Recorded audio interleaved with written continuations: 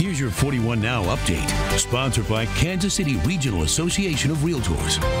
I'm Mike Maruzars. Here are your 41 Action News headlines. Charges could soon come against the suspect in a deadly hit and run. Police arrested a 45-year-old man on Thursday for causing this four-car crash in Overland Park. 20-year-old Samuel Cyber from KCK and 18-year-old Matthew Blotsky died. Right now, the suspect is booked on a charge of failing to stop at an accident that resulted in deaths.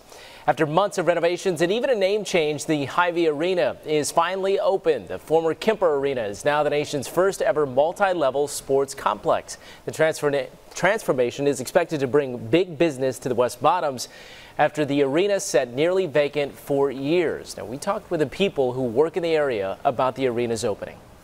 It's going to be crazy down here. I mean, we've always had a lot of people, but I don't think that we'll ever have as much people as we're about to have, and I think that we're all really excited about it. The arena has prompted other projects in the area. Construction workers started building a 200-plus apartment complex across from that facility. Some call them exotic pets, but police say they're illegal in the city. Olathe police posted video of a baby alligator on Thursday. They say someone found it under a vehicle. Right now, the gator is at a shelter, and police say he will go to a reptile rescue in Manhattan on Monday.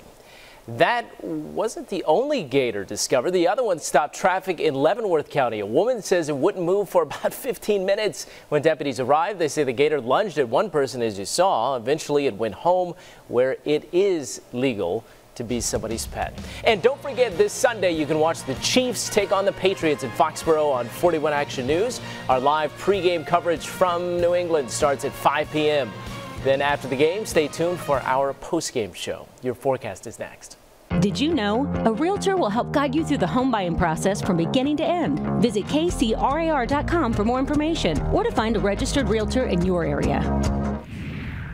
I'm meteorologist Gerard Jabali. We are going to be seeing some big changes as we head into Friday. Temperatures are going to stay chilly overnight. We'll be in the 40s at 10, dropping to the 30s later on. And then a disturbance is going to roll in, bringing us some cold rain as we begin the morning. So showers likely at 7 a.m. all the way through lunchtime, and temperatures not getting out of the 40s tomorrow afternoon. But by the lunchtime hour to the early afternoon, most of the rainfall will start to move off to the east. So we'll start to see the metro drying out by the late afternoon. Evening plans should be mostly dry here with just a stray sprinkle. Saturday right now is looking fairly dry, a little bit warmer with temperatures in the 50s. But as we head into Sunday, another disturbance is going to roll in, and we're looking at least more cold rainfall likely on Saturday night and Sunday. Even seeing some snow in parts of western Kansas. Some of that snowfall is going to approach the area, but may stop just short near the Manhattan Topeka line. But we'll have to keep a close eye on this, as some of the data is trying to put a few snowflakes mixing in there late Sunday night into Monday morning. But for the most part, we're just expecting cold, rainy conditions. Remember, get all your latest news and weather updates anytime on KSHB.com. Look around our streets, our communities, our children. Now more than ever, we need the crime, we need the violence to stop. At 41 Action News, we say enough is enough. That's why we're taking action with Safe KC. Not just reporting the problems, but showing solutions with stories of hope, stories with answers. Because violence knows no race, no city, no zip code. Watch Safe KC only on 41 Action News and KSHB.com.